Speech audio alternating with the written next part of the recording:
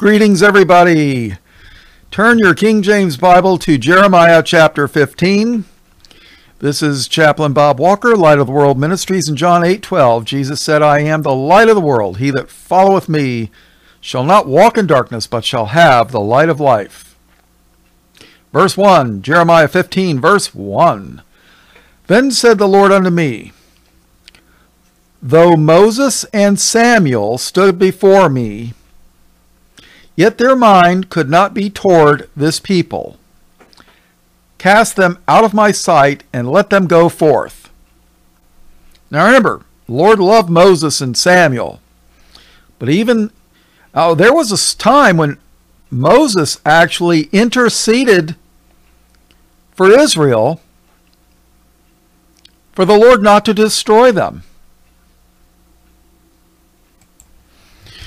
In Exodus chapter 32, Moses is up on the mountain. I believe he was getting ready to come down with the Ten Commandments. So everybody wanted Aaron to make him a golden calf. So everybody gave Aaron some gold, and they made a golden calf and started worshiping it. Some Bible commentators think that they were dancing around naked around the golden calf, because that's the kind of stuff that the heathens would do. So, Moses comes down from the mount. In verse 15 it says, And Moses turned and went down from the mount, and the two tables of the testimony were in his hand. The tables were written on both their sides. On the one side and on the other side were they written. And the tables were the work of God, and the writing was the writing of God graven upon the tables. So here it is. He comes down. Moses sees him with the golden calf. Oh, okay. Yep, I was right. Verse 25. And when Moses saw that the people were naked, for Aaron had made them naked unto their shame among their enemies, then Moses stood in the gate of the camp and said, Who is on the Lord's side? Let him come unto me. And all the sons of Levi gathered themselves together unto him.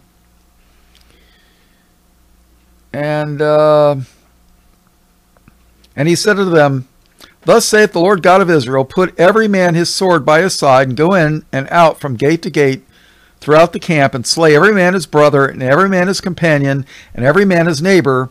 And the children of Levi did according to the word of Moses, and there fell of the people that day about 3,000 men. Oh boy. For Moses had said, Consecrate yourselves today to the Lord, even every man upon his son and upon his brother, that he may bestow upon you a blessing this day. And it came to pass on the morrow that Moses said unto the people, this is verse 30, Ye have sinned a great sin, and now I will go up unto the Lord. Peradventure I will make an atonement for your sin. And Moses returned unto the Lord and said, Oh, this people have sinned a great sin, and have made them gods of gold. Yet now, if thou wilt forgive their sin, and if not, blot me, I pray thee, out of thy book which thou hast written. Did you know your names can be blotted out of the book of life? Oh, yeah. Tell that to the Baptist church. They won't believe you. They don't care what the Bible says. Verse 33, And the Lord said unto Moses, Whosoever hath sinned against me, him will I blot out of my book. Therefore now go, lead the people unto the place of which I have spoken unto thee. Behold, mine angel shall go before thee. Nevertheless, in the day when I will visit their sin upon them. And the Lord plagued the people because they made the calf which Aaron made. So here it is. Moses made intercession for the people.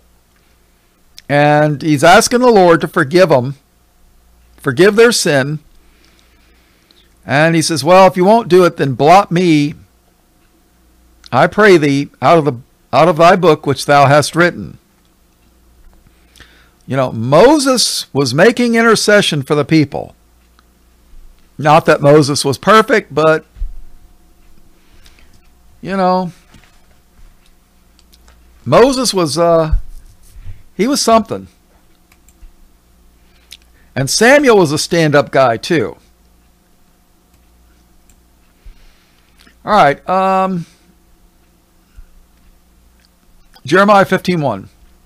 Then said the Lord unto me, though Moses and Samuel stood before me, yet my mind could not be toward this people. Cast them out of my sight, and let them go forth. And it shall come to pass, if they will say unto thee, whither shall we go forth?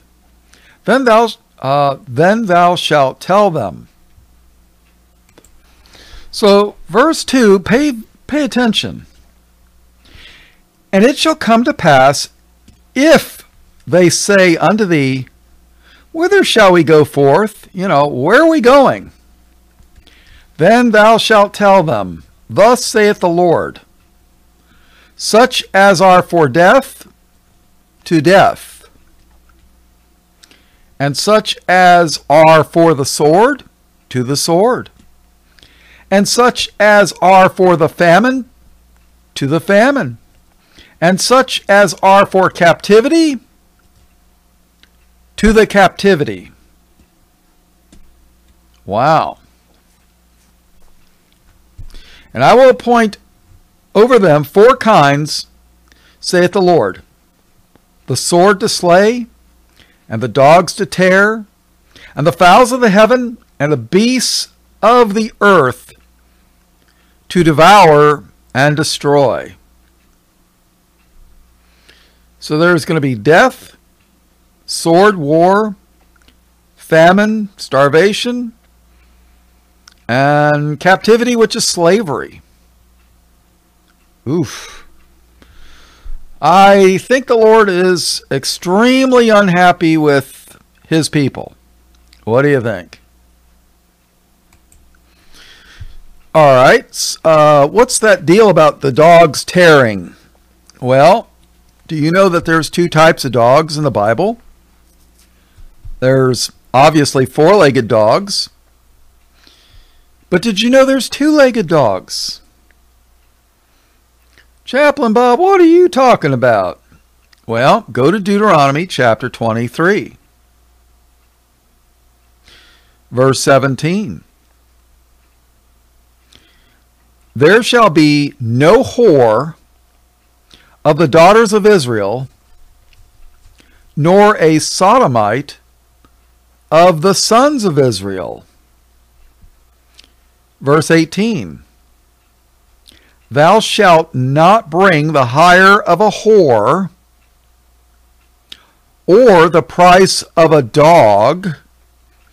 That's called parallelism. Thou shalt not bring the hire of a whore or the price of a dog into the house of the Lord thy God for any vow, for even both these are abomination unto the Lord thy God. Now, how do you a dog, obviously, a 4-legged dog,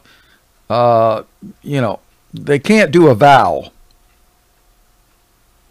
In other words, you don't take a prostitute's money or the money of a sodomite and take it into the church. God don't want it. He don't want their money. There shall be no whore of the daughters of Israel, nor a sodomite of the sons of Israel. Thou shalt not bring the hire of a whore or the price of a dog into the house of the Lord thy God for any vow or promise. For even both these are abomination unto the Lord thy God. What is this about, putting money in the Lord's house? Well, let's read Matthew 27. Jesus was taken in the garden, and he had the trial. So let's read about Matthew 27, verse 1. When the morning was come, all the chief priests and elders of the people took counsel against Jesus to put him to death. And when they had bound him, they led him away and delivered him to Pontius Pilate the governor. Then Judas, which had betrayed him, when he saw that he was condemned, repented himself and brought again the 30 pieces of silver to the chief priests and elders, saying, I have sinned in that I have betrayed the innocent blood. And they said, what is that to us? See thou to that. They're like, big deal. That doesn't concern us. You do whatever you want to do with that money, What is that to us? See thou to that. Verse 5. And he, Judas, and he cast down the pieces of silver in the temple and departed and went and hanged himself. And the chief priest took the silver pieces and said, it's not lawful to put them into the treasury because it is the price of blood.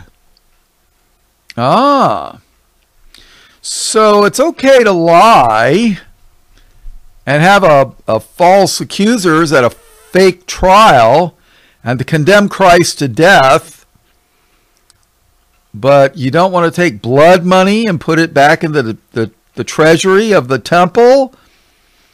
Oh boy. Yeah, well, hey, we got to follow the law. It is not lawful to put them into the treasury because it is the price of blood. Yeah, it was blood money. And they took counsel and bought with them the potter's field to bury strangers in. Therefore, that field is called the field of blood unto this day. Thus was fulfilled that which was spoken by Jeremy the prophet. Jeremiah, right? We haven't gotten there yet. Thus was fulfilled that which was spoken by Jeremy the prophet, saying, And they took the 30 pieces of silver, the price of him that was valued, whom they of the children of Israel did value, and gave them for the potter's field, as the Lord appointed me. Now, if you don't know it, according to some, 30 pieces of silver was the price of a slave. That's what Christ was worth to them. So, Jeremiah 15:3, And I will appoint over them 4 kinds, saith the Lord, the sword to slay, the dogs to tear. But in this instance, I think it's a 4-legged dog. And the fowls of the heaven and the beasts of the earth to devour and destroy. And I will cause them to be removed into all kingdoms of the earth because of Manasseh, the son of Hezekiah, king of Judah, for that which he did in Jerusalem. Manasseh was a bad king, in the Lord's eyes anyways. Verse 5. For who shall have pity upon thee, O Jerusalem? Or who shall bemoan thee? Or who shall go aside to ask how thou doest? Yeah, is anybody going to stop and say, hey, how you doing? No. Verse 6. For thou hast forsaken me, saith the Lord. Thou art gone backward. Therefore I will stretch out my hand against thee and destroy thee. I am weary with repenting. The Lord is weary of repenting. Now there's a big difference between man repenting and the Lord repenting. Big difference.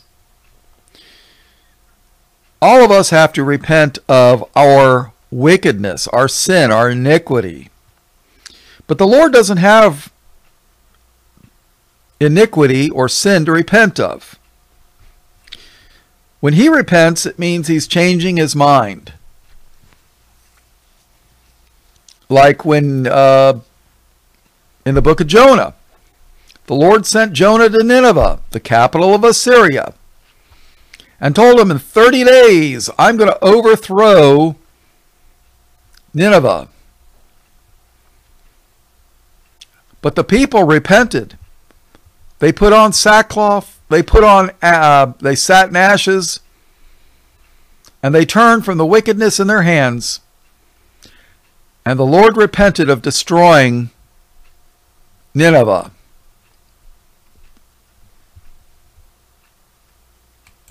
I'm sorry, it wasn't 30 days, it was 40 days.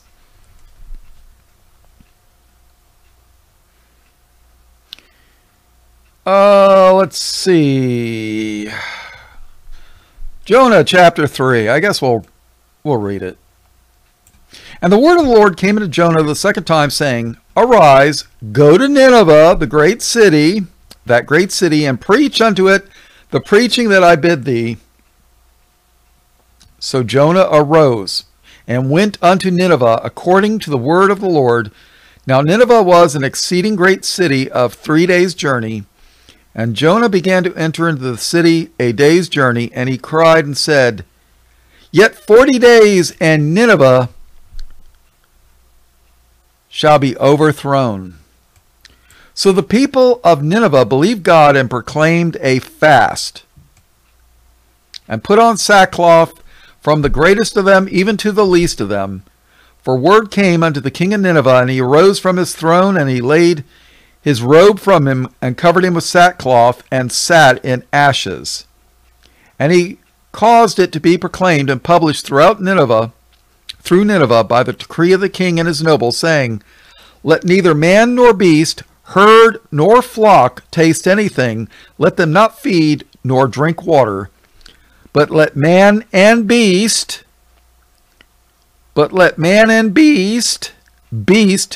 be covered with sackcloth, and cry mightily unto God. Yea, let them turn every one from his evil way, and from the violence that is in their hands. This beast,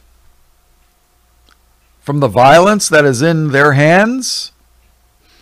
Is this a two-legged beast being covered with sackcloth? To cry mightily unto God?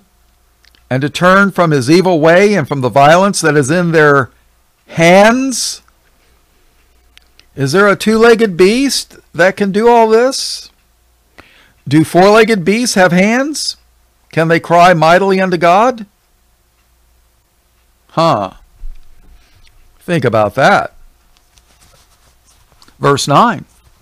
Who can tell if God will turn and repent and turn away from his fierce anger, that we perish not? Good question. And God saw their works, that they turned from their evil way, and God repented of the evil that he had said that he would do unto them, and he did it not. See, there's a big difference between us repenting and the Lord repenting. Jeremiah 15:6. Thou hast forsaken me, saith the Lord. Thou art gone backward, therefore will I stretch out my hand against thee and destroy thee. I am weary with repenting. And I will fan them with a fan in the gates of the land. When you're trying to start a fire, what do? You fan it. Give it more air so it'll burn. And I will fan them with a fan in the gates of the land. I will bereave them of children. I will destroy my people, since they return not from their ways. Oh boy.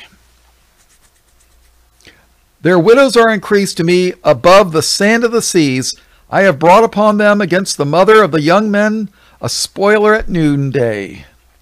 I have caused him to fall upon it suddenly, and terrors upon the city.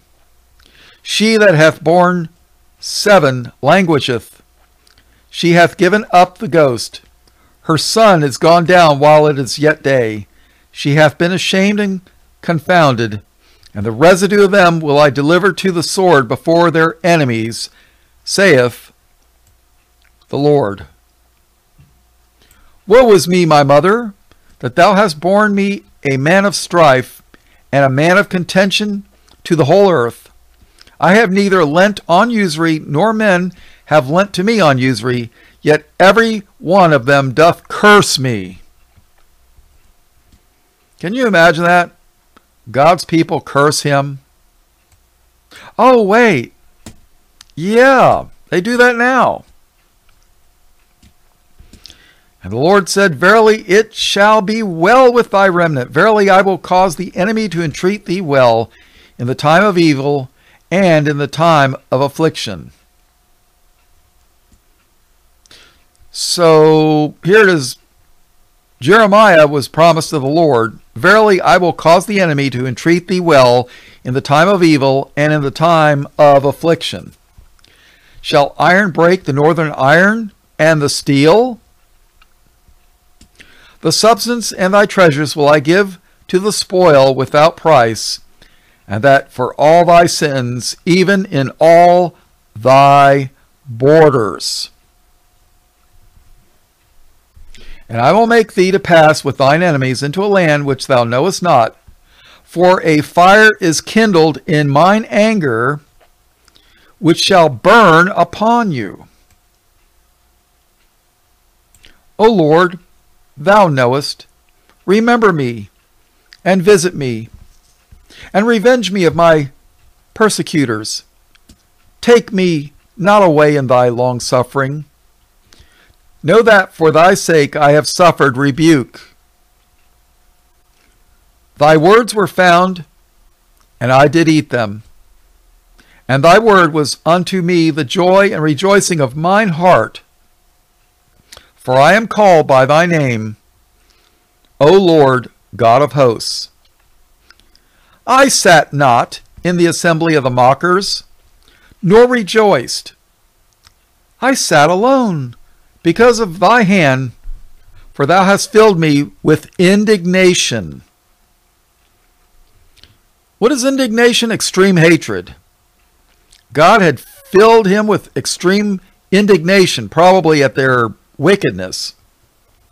Verse 18. Why is my pain perpetual, and my wound incurable, which refuseth to be healed? Wilt thou be altogether unto me as a liar, and as waters that fail? Therefore thus saith the Lord, If thou return, then will I bring thee again, and thou shalt stand before me. And if thou take forth the precious from the vile, thou shalt be as my mouth. Let them return unto thee, but return not thou unto them. And I will make thee unto this people a fenced brazen wall, and they shall fight against thee, but they shall not prevail against thee, for I am with thee to save thee and to deliver thee, saith the Lord. And I will deliver thee out of the hand of the wicked, and I will redeem thee out of the hand of the terrible. So that's the end of chapter 15. All blessings, praise, glory, and honor to God the Father and his only begotten Son, Jesus, who is the Christ, the Lamb of God, slain from the foundation of the world. All blessings, praise, glory, and honor in Jesus' name. Amen.